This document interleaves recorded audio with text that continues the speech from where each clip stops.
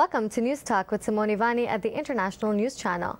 We are joined today by Gloria Fung, a political commentator, coalition builder, and the president of Canada-Hong Kong Link, a non-partisan organization which aims to facilitate community involvement among Hong Kong Canadians. Gloria strongly advocates for democracy and human rights. She has been outspoken about opposing the Chinese government's suppression of Hong Kong liberties amid the new national security law. The new law criminalizes any acts of secession, subversion, terrorism, and collusion. Critics are calling the law the end of Hong Kong. Gloria's work has also been centered around bolstering public knowledge surrounding the Chinese government's use of intimidation tactics against dissenters within Canada among ongoing tensions between Hong Kong and Beijing. Thank you for joining us, Gloria. Thank you very much for having me. First of all, can you tell our viewers a little bit about what is going on between Hong Kong and the Chinese Communist Party? Well, last July, the Chinese Communist Party used the national security law to silence dissent in Hong Kong.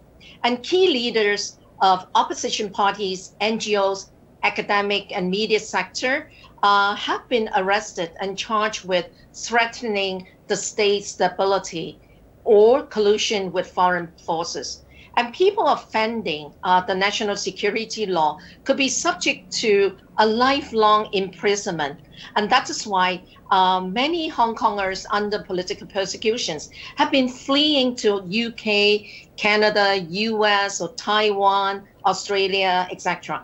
And Canada-Hong Kong Link has been advocating for our Canadian government to provide a lifeboat program to save lives of Hong Kongers under political persecution. So what has sparked the non-stop protests that are happening in Hong Kong since June of 2019?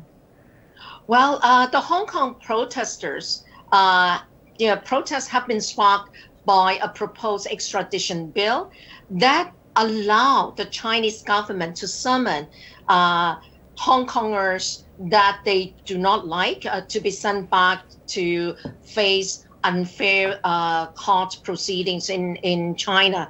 And since there's no rule of law in China and the jail conditions, quite often are very, very bad, and therefore millions of people in Hong Kong have staged peaceful demonstrations on the streets to oppose to this very controversial extradition bill.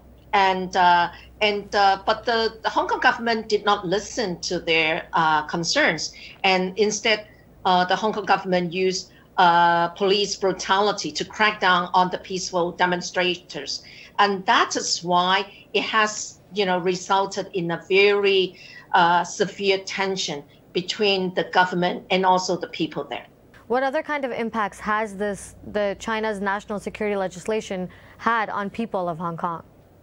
Well, the national security law essentially criminalizes dissent and also the freedom of expression.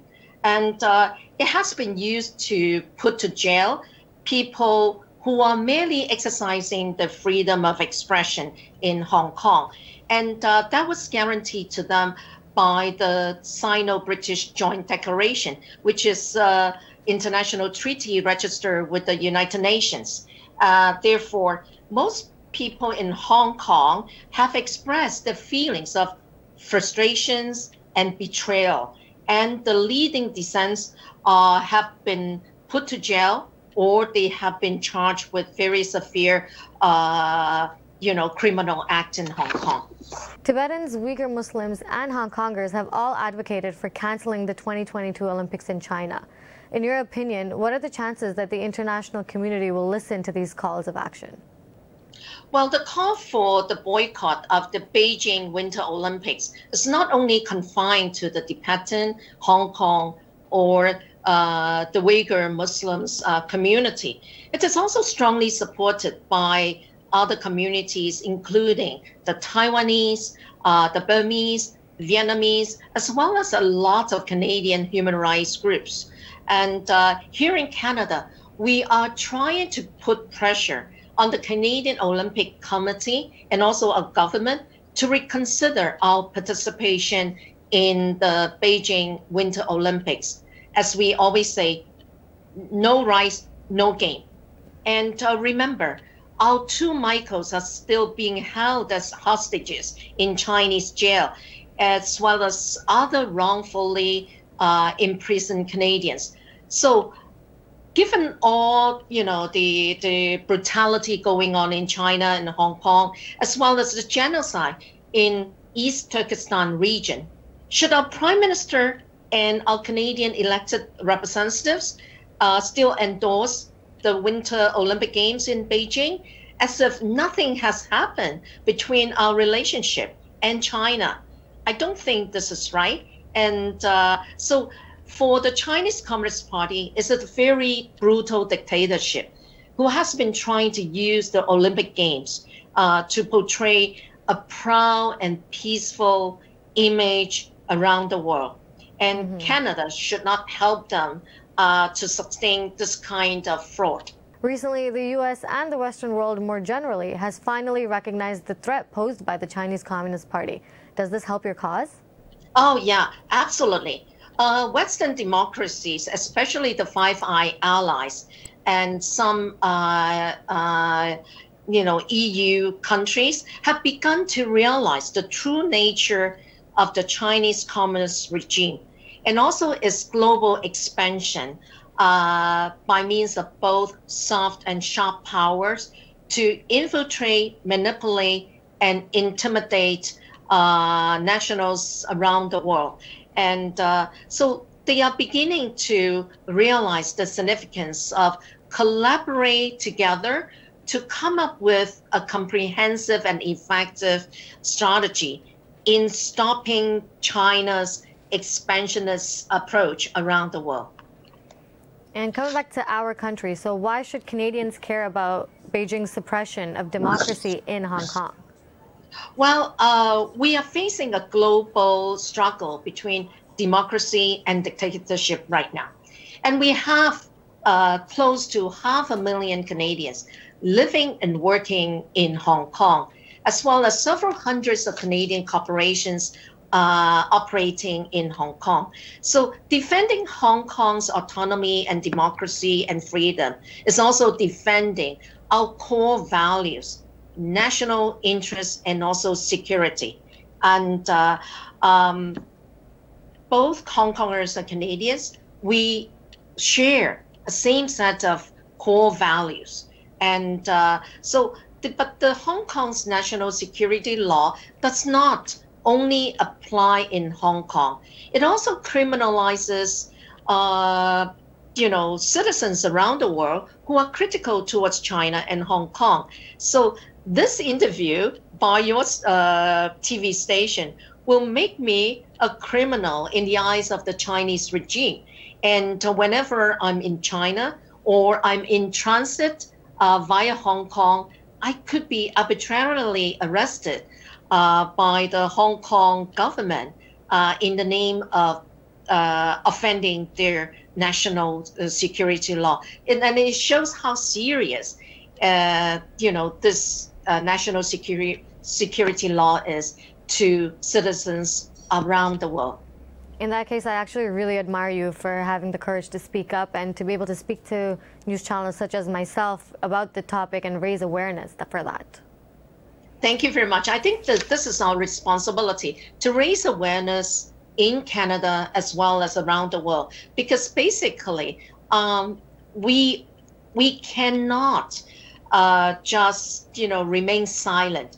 Silent diplomacy no longer works for Canada as well as other Western democracies. I think we have made a major mistake by allowing China to emerge as a major economic power in the world. And now it has turned itself into a monster, and it starts to bully other countries, including Canada. So I think we need to take timely and decisive action to stop its expansionist approach around the world as well as in Canada. To date, what has the Canadian government done to support Hong Kongers or dissenters of the Chinese government more generally? Well, the Canadian government has issued a few statements to condemn the police brutality as well as the imposition of the national security law in Hong Kong. However, Canada has also joined U.S. in sanctioning a few Chinese officials. Unfortunately, as of today, none of the Hong Kong officials responsible for violation of human rights in Hong Kong have been sanctioned. And I hope that will happen soon in order to combat the brutality going on in Hong Kong. Canadian government has also offered the open study permit and open work permit to Hong Kongers who would like to come to Canada to flee from the political persecution there. But unfortunately, because of the pandemic, our border has been closed, and many of them have not been issued a special travel document to leave Hong Kong before the Hong Kong border is going to be closed in early August. So this is very unfortunate. Therefore, we have been advocating for our government to issue special travel document to Hong Kong people who are under political persecution so that they can leave Hong Kong before the Hong Kong border is totally closed. You mentioned that there are a lot of Canadians who are living in Hong Kong at least. So what kind of impact does the new laws or China suppression have on those Canadians as well as Hong Kongers who are living in Canada for that matter? Well, I think Canadians have also been significantly impacted by the national security law, as well as what is going on in Hong Kong. As I have mentioned, Hong Kong is by far the largest Canadian city outside of Canada, with 500,000 Canadians living and working in Hong Kong. And at the same time, apart from using the national security law to jeopardize Canadians' security in Hong Kong or in any part of China, the Chinese soil, the Chinese agents are also actively intimidating and harassing Canadians' freedom of expression on Canadian soil. Just around a year ago, when Canada Hong Kong Link, together with other Hong Kong support group, staged our peaceful demonstration in Toronto, we have been harassed and intimidated by a lot of mainland Chinese international students, as well as members of the United Front organizations under influence of the Chinese embassy here, to stop us from continuing with our peaceful march. So it shows to you how serious the intimidation is. And apart from that, they are also doing a lot of lobbying, and they are also infiltrating, manipulating, and into different sectors of our Canadian society, including political arena, our community, as well as media. And many of the Chinese Canadian language media have actually been under control of the Chinese embassy here. Speaking of your protests and that people were at least trying to prevent it, what do you think the general public can do to support people in Hong Kong and Canadians who are targeted by China's government? I think it's very important for Canadians to tell our elected members of the three governments about our deep concern towards the infiltration, manipulation, and intimidation by foreign force, that is the Chinese Communist Party, on Canadian soil. And we also need to ask them to come up with effective legislation that will enable our enforcement departments to depart Chinese agents that have been actively working in the best interests of this foreign force in Canada, as well as some of the diplomats who have been doing, conducting, activities that are way beyond the diplomatic jurisdiction. I think it's very important that Canada need to come up with a strong stance towards China. And at the same time, we also need to show our leadership on the world stage that we are not going to kowtow to this very arrogant dictatorship. In your opinion, what is the threat of the Chinese government's infiltration in Canada? And how often does the Chinese Communist Party use intimidation tactics against dissenters on Canadian soil? Well, I think based on our research and also information that we have gathered from different sectors of our Canadian society, the infiltration and manipulation by Chinese Communist Party on Canadian soil is getting worse and worse.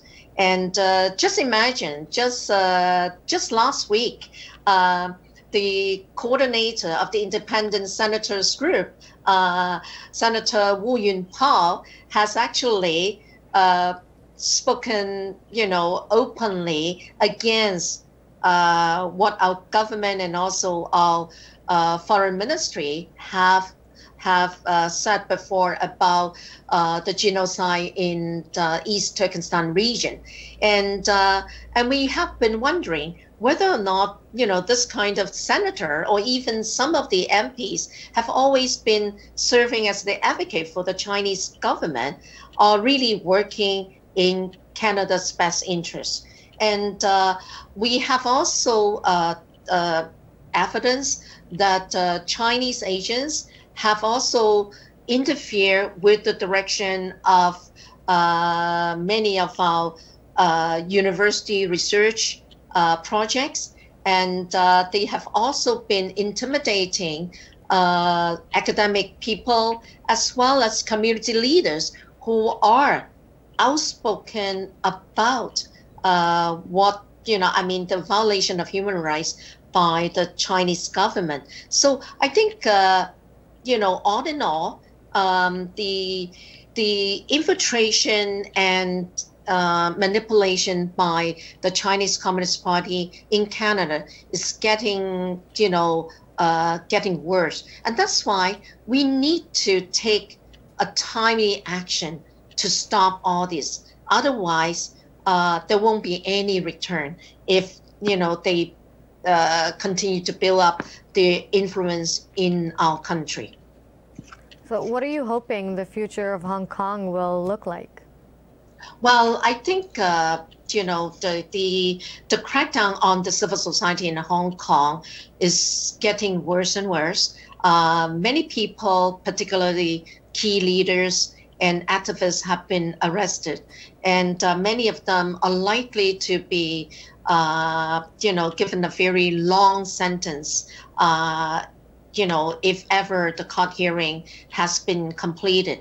And so Hong Kong is going through an unprecedented difficult time in its history. And that's why international concern and support is so significant at this stage to keep the hope alive among Hong Kong people who stay behind there. And but I have faith in their resilience and determination to fight for their future in terms of autonomy, democracy, freedom, rule of law, and human rights. And Canadians also need to render our support and solidarity with all of them. It's been a pleasure hearing your thoughts on this, Gloria. Thank you for agreeing to speak to me. Thank you very much for having me today. I'm Simoni Vani, and you're watching the International News Channel. Thanks for tuning in to today's show. Don't forget to like, subscribe, and turn on the bell notifications to stay up to date on latest news.